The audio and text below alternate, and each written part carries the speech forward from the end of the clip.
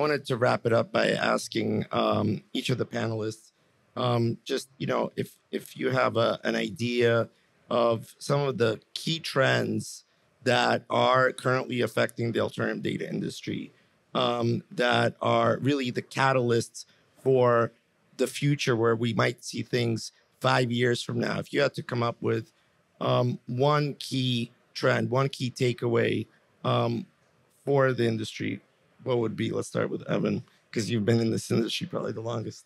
I mean, I think the most interesting development really is around the ability to customize data, which really is a function of sort of AI tooling and the ability for a person to take their interpretation and through technology put their own spin on something that previously wouldn't have been easy to do. It used to be you got data from people and everybody got the same data set and that's what you got. And now the fact that you can put it through a filter that doesn't necessarily require all the technical skill. It doesn't require you to be a data scientist necessarily. It doesn't require you to be an expert, but can put your own individualized spin on something for any given investor is really, really, really powerful, because it means as many investors with as many views have as many different ways to take a data set and turn it into something useful. They may be right, they may be wrong, but it's their view, and presumably that's why the people are giving them money to invest. So I think that's by far the most interesting development I've seen.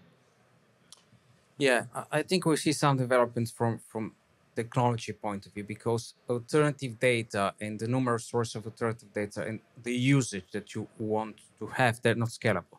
So there's a lot of still work we discussed to add a panel, to download, to understand, to clean, to verify for hypothesis, to test the strategy. So it requires a lot of effort, and especially if you deal with thousands of data sources with which you must have separate legal agreements and so on. It becomes really a jungle that you have to manage. And I think for us to push the usage of alternative data to the next level, we need some breakthroughs in that and I think it's coming.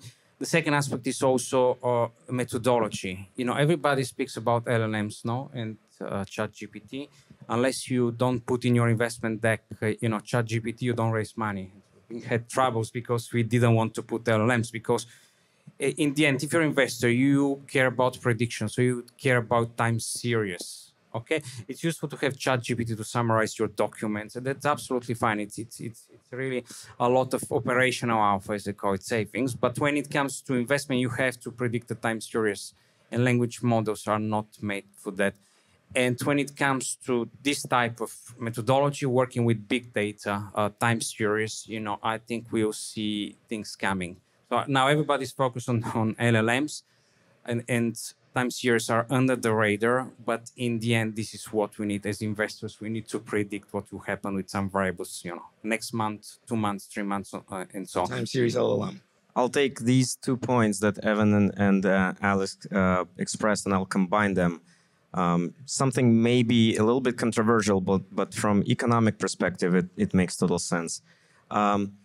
Even if you don't find the data that you need, the technology today enables you to start collecting that data yourself with a relatively low barrier to entry, or find someone whom you will incentivize economically to collect the data for you, which means you're coming up with additional sources of data that you define if you see enough economic value to test your hypothesis.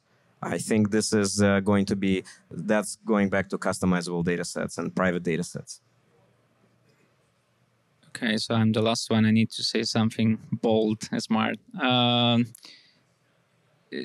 I think that, especially, again, like in my industry, we are living right now like the renaissance of data. I mean, like, we are in the same spot that hedge funds were like 20 years ago.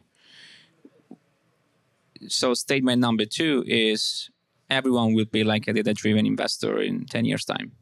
There is no other way to do this job in 10 years that is not using alternative data in different source and degrees.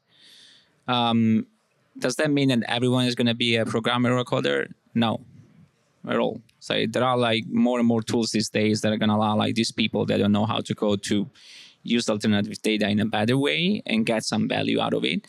I think that like the more interesting question that I'm going to leave open, because I'm not sure that I have like an answer yet, is how much of technical talents does really needs to reside in a fund in 10 years' time to be even more competitive? Or is this like commoditization of tools and GPT and LLM and, whatever you want to put like in this big mix, is that really going to like, level up the field? Thank you. So personally, I think that the most impactful trend that's been happening is the availability of talented people, more so than technology, that have the experience of working with the budding field of alternative data as it's maturing. And it's that sort of deep expertise that is becoming more prevalent across the industry that is really, going to take this maturing sector to the next stage of its evolution. So with that, please give everybody a hand. And that's it.